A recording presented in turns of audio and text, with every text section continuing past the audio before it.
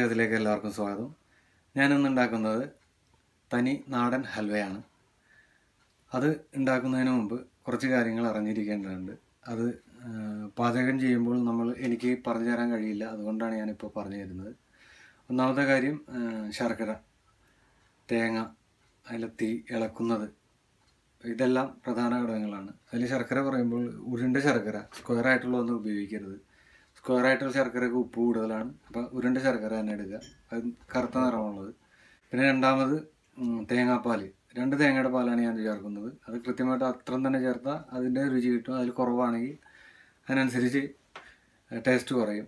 മൂന്നാമത് തീ കത്തിക്കുന്നത്, ഉരുളി പാത്രം ഒരു പ്രധാന ഘടകമാണ്. പാത്രം എന്ന് പറയുമ്പോൾ ഉരുളിയാണെങ്കിൽ നല്ലത്, ഒട്ടുരുളിയാണ് ഏറ്റവും നല്ലത്. അല്ലെങ്കിൽ ഇൻഡാലിയത്തിൻ്റെ മറ്റുള്ള ഉരുളികൾ നല്ലതാണ്. പിന്നെ ഉള്ളത് ചീനച്ചട്ടി, കട്ടി കുറഞ്ഞ പാത്രമാണെങ്കിൽ തീ വളരെ കുറച്ചിട്ട് വേവിച്ച് തുടങ്ങാൻ പാടുള്ളൂ. പിന്നെ വരുന്നൊരു കാര്യം ഇളക്കുന്നത്, അത് കൈവിടാതെ ഇളക്കുക എന്ന് പറയും. നമ്മൾ തീ കൊടുത്ത ആ നിമിഷം മുതൽ ഇറക്കി പാചകം കഴിഞ്ഞു ഇറക്കുന്നത് വരെ ഇളക്കിക്കൊണ്ടിരിക്കണം. ഇത്തരം കാര്യങ്ങൾ ശ്രദ്ധിക്കണം. അപ്പോൾ ചേരുവകൾ എന്തൊക്കെയാണെന്ന് നമുക്ക് നോക്കാം. പച്ചരിയാണ് നമ്മൾ ഉപയോഗിക്കുന്നത്.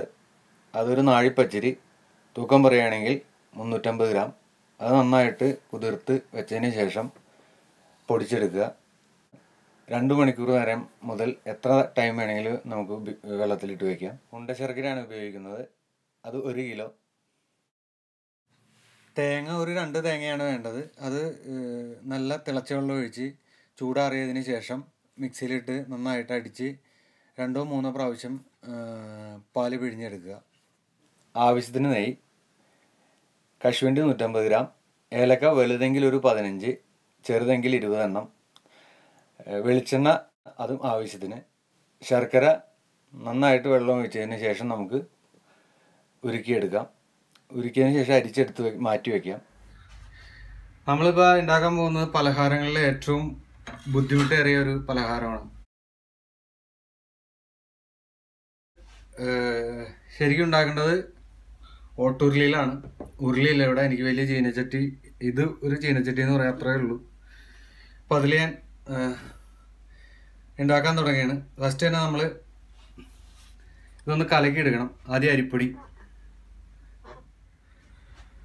അപ്പോൾ ഒരു നാഴി അരിയുടെ പൊടിയാണ്. അതിലേക്ക് നമ്മൾ 2 തേങ്ങയുടെ തേങ്ങാപ്പാൽ അത് ആദ്യം ഒഴിക്കുന്നു.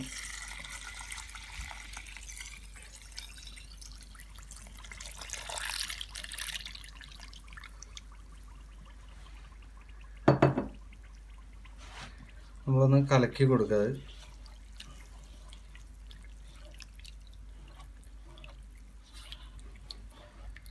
നന്നായിട്ട് കലങ്ങിയിട്ടുണ്ട്.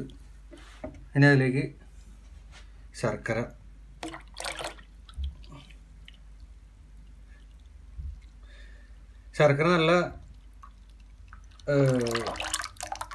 നല്ല ശർക്കര ആയിരിക്കണം. ഉപ്പൊന്നുമില്ലാത്ത ശർക്കര മേടിക്കണം. ഉരുണ്ട ശർക്കര തന്നെ ആയിരിക്കണം. അത് നന്നായിട്ട് കലക്കിയിട്ടുണ്ട്. ഇനി അതിലേക്ക് നമ്മൾ ഇത് ഏലക്കയാണ്. ഇത്തിരി പഞ്ചസാര ഇട്ട് പൊടിച്ച് മിക്സിയിലിട്ട് പൊടിച്ച് കഴിയുമ്പോൾ അതിൻ്റെ തൊണ്ടൊക്കെ മാറി കിട്ടും. ആ തൊണ്ട് മാറ്റി കളഞ്ഞിട്ട് ബാക്കിയുള്ളത് നമുക്ക് എടുക്കാം, അതിലേക്ക് ഇടാം. ഈ 3 കൂട്ടിട്ട് ഇളക്കുകയാണ്. പിന്നെ തേങ്ങാപ്പാലിലേക്ക് വേണമെങ്കിൽ നേരത്തെ ആ ഏലക്കാപ്പൊടി ഇട്ട് വയ്ക്കാം. ഞാനങ്ങനെ കുറച്ച് ഇട്ട് വെച്ച് കുറച്ച് നിങ്ങളെ കാണിക്കാൻ വേണ്ടി മാറ്റി വെച്ചു. 2 ഭാഗമായിട്ട് ഇട്ടേക്കണതാണ്. ഇത് നന്നായിട്ട് കലക്കി കഴിഞ്ഞതിന് ശേഷം നമുക്ക് തീ കൊടുക്കാം. പിന്നെ ഞാൻ കാണിച്ചു തരാം എൻ്റെ പാകം. ഇതാണ് പാകം. വെള്ളം കുറയരുത്, അല്പം കൂടിയാലും കുഴപ്പമില്ല. അപ്പോൾ ഇത്തിരി സമയം കൂടുതൽ എടുക്കുന്നുള്ളൂ. ഇതിന് ഏകദേശം ഒരു 1.5 മണിക്കൂർ 2 മണിക്കൂറിന് അടുത്ത് വരും. ഈ കുറച്ചായതുകൊണ്ട് ഒരു 1.5 മണിക്കൂർ കൊണ്ട് വരും. കൂടുതലാണെങ്കിൽ ഒരു 2 മണിക്കൂർ 2.5-3 മണിക്കൂറൊക്കെ വരാറുണ്ട്. ഇനി വീഡിയോസിന് അടുത്ത് തിളച്ചു വരുന്തോറും ഭയങ്കര ബുദ്ധിമുട്ടാണ് വീഡിയോസൊക്കെ എടുത്ത് കാണിക്കാൻ വേണ്ടി. അപ്പോൾ അതുകൊണ്ട് തന്നെ ഇത് ഓരോ ഘട്ടമായിട്ട് കാണിക്കുള്ളൂ. അതിന് സമയവും ഞാൻ അതിൽ പറഞ്ഞുതരാം. ഇനി നമ്മൾ തീ കൊടുക്കുകയാണ്.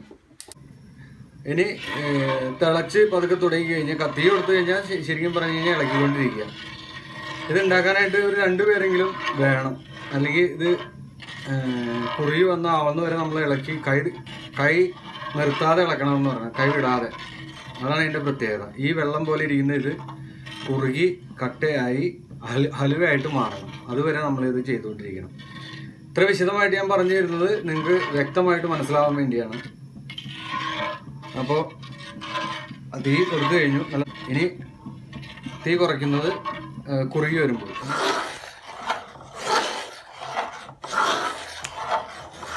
അപ്പോൾ നമ്മുടെ ഇതൊരു 15 മിനിറ്റ് കഴിഞ്ഞു. കുറുകി തുടങ്ങിയിട്ടുണ്ട്. നിങ്ങൾക്ക് കാണാൻ പറ്റും കൊമളകൾ വന്നത്. അങ്ങനെ കൈ വിടാതെ തന്നെ ഇളക്കണം. ഇത് പ്രത്യേകം പറയണ, വേറെ ഇതിൽ വിട്ടുവീഴ്ചയില്ലാതെ തന്നെ 2 പേരോ ഒരാൾ മാറി മാറി നിന്ന് ഇളക്കണം. ഇനി അടുത്തൊരു കുറച്ചുകൂടി ആയി കഴിയുമ്പോൾ അടുത്തൊരു ഇത് ഞാൻ കാണിച്ചു തരാം.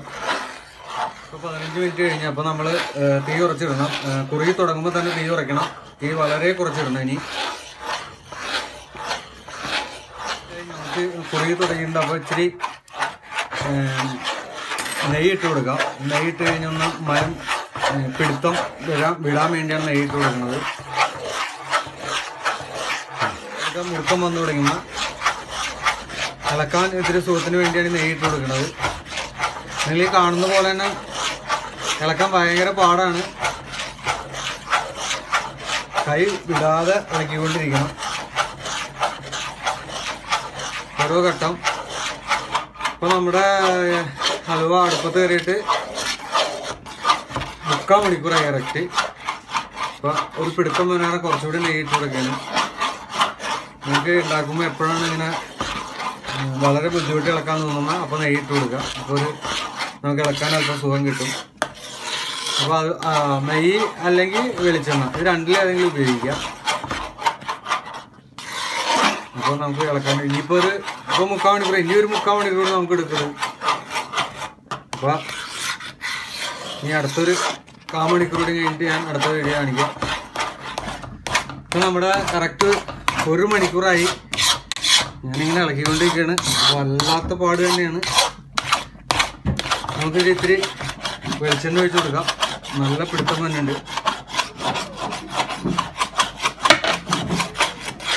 വെളിച്ചെണ്ണ കട്ടയായിട്ട് പിടിച്ചിരിക്കുന്നത് കൊണ്ടാണ് അങ്ങനെ വീണേക്കണത്. നല്ല തണുപ്പായതുകൊണ്ട് ഇവിടെ കട്ടയായിട്ട് ഇരിക്കാൻ വെളിച്ചെണ്ണ. അപ്പോൾ ഒരു പിടുത്തം വിട്ടിട്ടുണ്ടാവും. വെളിച്ചെണ്ണ എന്ന് കഴിഞ്ഞാൽ പിടുത്തം വിട്ട് നമുക്ക് കാണാൻ പറ്റും. ഇനി ഒരു 1/4 മണിക്കൂർ കൂടി ഇനിയുണ്ട് ഇതിന് പണി. ഇനിയിപ്പോൾ നമുക്ക് ഇതിലേക്ക് 1 മണിക്കൂർ കഴിഞ്ഞില്ലേ, ഇനി നമുക്ക് ഇതിലേക്ക് കശുവണ്ടി അത് കുറച്ചിട്ട് കൊടുക്കാം.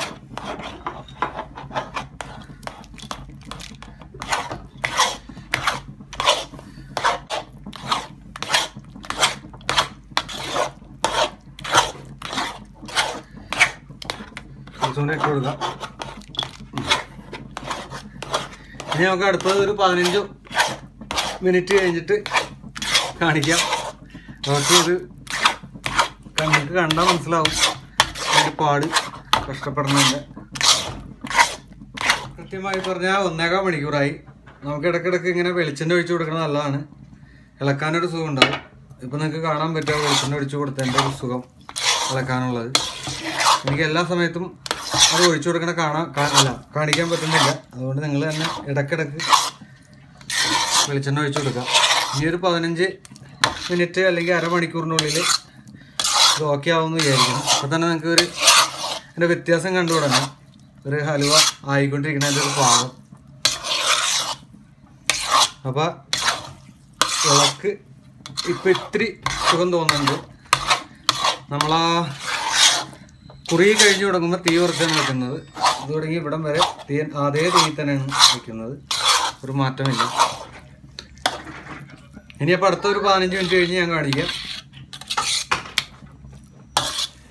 ഇപ്പോൾ വീണ്ടും ഒരു 10 മിനിറ്റ് ആയില്ല. അതിന് മുമ്പ് വീണ്ടും ഞാൻ കാണിക്കുകയാണ്. ഒരു പാകം കാണിക്കുന്നത് എൻ്റെ വെളിച്ചെണ്ണ, ചുറ്റിലും വെളിച്ചെണ്ണ കാണാം നിങ്ങൾക്ക്. അത് തന്നെയാണ് അതിൻ്റെ ഒരു പാകം. ആയി തുടങ്ങണേ, എൻ്റെ ഹലുവ ആയി തുടങ്ങിയെന്നുള്ളൊരു ക്ലൂ ആണത്. ഇനിയുണ്ട് ഒന്നുകൂടി കുറുകി ഈ ചട്ടുകത്തിൽ നിന്ന് വിടാതെ കറങ്ങി നടക്കണം. അപ്പോഴേ നമ്മൾ ഇറക്കുള്ളൂ. അത് കഴിഞ്ഞ് ഒരു 10 മിനിറ്റായി. ഇപ്പോൾ ചട്ടുകത്തിൽ നിന്ന് വിടാതെ ഇങ്ങനെ ആയി തുടങ്ങിയിട്ടുണ്ട്. അത് പാകമാവണേൻ്റെ ഒരു ഇതാണത്. ഇനി കുറച്ച് നേരം കഴിഞ്ഞ് കഴിഞ്ഞാൽ നമ്മുടെ ഏകദേശം പാകമാവും. ഇനി നമ്മൾ വെളിച്ചെണ്ണ ഒന്ന് ഒഴിച്ചു കൊടുക്കുമ്പോൾ ഇനി നമ്മുടെ ഇതിലുള്ള വെളിച്ചെണ്ണ ഇനി ഇറങ്ങി വരും പുറത്തേക്ക്. തേങ്ങാപ്പാൽ ഇപ്പോൾ വെളിച്ചെണ്ണയായിട്ട് പുറത്തേക്ക് ഇറങ്ങി വരും. ഇനി നമ്മൾ വെളിച്ചെണ്ണ ഒഴിച്ച് കൊടുക്കേണ്ട കാര്യമില്ല. ഇത് ശരിക്കും ഉരുണ്ട് കളിക്കണം. ശരിക്കും ഉരുണ്ട് കളിച്ചാലാണ് ആ കറക്റ്റ് പാകമാവണത്. അതിന് കുറച്ച് നേരം വേണ്ടി എടുക്കും. നമുക്കിത് എളുപ്പത്തിൽ പാകം തിരിച്ചറിയാൻ വേണ്ടി കാണിച്ചു തരുന്നതാണ്. ഇത് ഇങ്ങനെ ഏകദേശം ആയിട്ടെന്നുള്ളതിനൊരു പാകമാണ്. ചുറ്റിലും വെളിച്ചെണ്ണ കാണാം. ഇതാണ് ഏകദേശ പാകം. കുറച്ചും കൂടി ആയിക്കഴിഞ്ഞാൽ നമുക്കിത് ഇറക്കാം. ഒന്ന് ഉരുണ്ട് വരും. ഈ ഉരുണ്ട് വന്നു തുടങ്ങിയിട്ടുണ്ട്. കുറച്ചും കൂടി കഴിച്ച് കഴിഞ്ഞാൽ നമുക്ക് ഇറക്കാം. കൂടുതൽ ഇത് മുറുക്കം വന്നു കഴിഞ്ഞാൽ കഴിക്കാൻ ബുദ്ധിമുട്ടാണ്. ഇത്തിരി മുറുക്കം കുറഞ്ഞായാലും നമുക്ക് കഴിക്കാൻ പറ്റും. അപ്പോൾ അത് എല്ലാവരും ശ്രദ്ധിക്കുക. വെളിച്ചെണ്ണ നന്നായിട്ട് വന്നിട്ടുണ്ട്. നിങ്ങൾക്ക് കാണാൻ പറ്റില്ല. ഇത് തന്നെയാണ് ഇതിൻ്റെ പാകം അറിയുന്നത്. കേട്ടോ, നിറയെ വെളിച്ചെണ്ണയായി. ഇപ്പോൾ നമ്മുടെ ഹൽവ റെഡി ആയി കഴിഞ്ഞു. ഇനി നമ്മൾ ഇത് ചൂടോടി തന്നെ ഒരു പാത്രത്തിലേക്ക് മാറ്റുകയാണ്. ചൂടാറുന്നതിന് മുമ്പ് ഒരു സ്റ്റീൽ പാത്രത്തിലേക്ക്, ഞാനിവിടെ ഒരു സ്റ്റീൽ പ്ലേറ്റിലേക്ക് മാറ്റുകയാണ്. അത് ചൂടാറി കഴിഞ്ഞിട്ട് അതിൽ നിന്ന് കട്ട് ചെയ്ത് ഞാൻ കാണിച്ചു തരാം. നമ്മുടെ ഹൽവ ഒരു വലിയൊരു സ്റ്റീൽ പാത്രത്തിലേക്ക് ഞാൻ നിരത്തി പരത്തി റെഡിയാക്കി വെച്ചിട്ടുണ്ട്. ഇനി അതൊന്ന് സെറ്റാവണം. അത് കഴിഞ്ഞ് ചൂടാറണം. ചൂടാറി കഴിഞ്ഞാലും 2 ദിവസം ഇരുന്നെങ്കിൽ മാത്രമേ ഹൽവയുടെ ആ ഒരു മുറുക്കം കിട്ടുകയുള്ളൂ. പക്ഷേ വീഡിയോ കാണിച്ചു തരാൻ വേണ്ടി ഒരു 2 മണിക്കൂർ കഴിയുമ്പോൾ ഞാൻ എടുത്ത് കട്ട് ചെയ്ത് കാണിച്ചു തരാം. ഇപ്പോൾ എനിക്ക് ഏകദേശം ഒരു 1.5 കിലോ 3/4 കിലോളം തൂക്കത്തിൽ ഹൽവ കിട്ടിയിട്ടുണ്ട്. ഇപ്പോൾ ഹൽവ നന്നായിട്ട് ചൂടാറി കഴിഞ്ഞു. നമുക്ക് വേറൊരു പാത്രത്തിലേക്ക് മാറ്റാം. ഇപ്പോൾ കാണുമ്പോൾ തന്നെ അറിയാം, നല്ല സോഫ്റ്റ് ആയിട്ടിരിക്കുകയാണ്. ഒരു 2 ദിവസം, ഇന്നും നാളെയും കഴിയുമ്പോൾ നല്ല മുറുക്കം വരും. ഇപ്പോൾ നമുക്കൊന്ന് മുറിച്ച് നോക്കാം. ഇത് കുട്ടികൾക്കൊക്കെ നന്നായിട്ട് ഇഷ്ടപ്പെടുന്നൊരു സാധനമാണ്. ഇത് കണ്ട നല്ല സോഫ്റ്റാണ്. ഇതിന് മുറുക്കം വന്നെങ്കിൽ 2 ദിവസം കഴിയും. അപ്പോൾ കടിച്ച് കഴിഞ്ഞാൽ നല്ല ടേസ്റ്റാണ്. അപ്പോൾ പ്രത്യേകിച്ച് കുട്ടികൾക്ക് വേണ്ടി നല്ലൊരു നാടൻ ഹലുവ എല്ലാവരും ഉണ്ടാക്കുക. അപ്പോൾ അടുത്ത വീഡിയോ കാണുമ്പോൾ എല്ലാവർക്കും നമസ്കാരം.